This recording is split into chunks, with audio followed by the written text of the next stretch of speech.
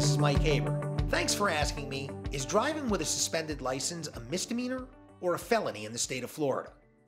In Florida, driving with a suspended license comes in one of three forms. Florida Statute 322.34(1) is DWLS-unknowingly.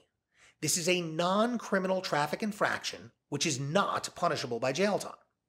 Florida Statute 322.34 subsection 2 is DWLS-knowingly, which is a criminal traffic offense punishable by jail time, probation, and a permanent criminal conviction. Your first DWLS-knowingly conviction is punishable by up to 60 days in jail, 6 months probation, a $500 fine, and a permanent criminal conviction. Your second DWLS-knowingly conviction is punishable by up to 364 days in jail, 12 months probation, a $1,000 fine, and a permanent criminal conviction. Your third DWLS-knowingly conviction carries the same penalties as your second, except in this case, there's a mandatory 10-day jail sentence.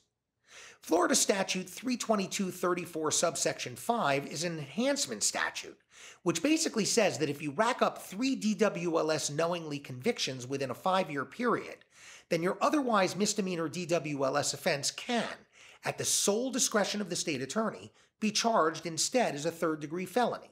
If this happens, then you're looking at 5 years in state prison, 5 years of probation, a $5,000 fine, and a permanent criminal conviction.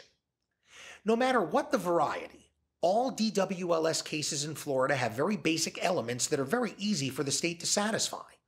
All they really need to show is that you were driving, and that at the time that you were driving, your license was suspended. So long as legal notice can be proven, then your lack of knowledge of this suspension will not be a defense. The bottom line here, it's really simple.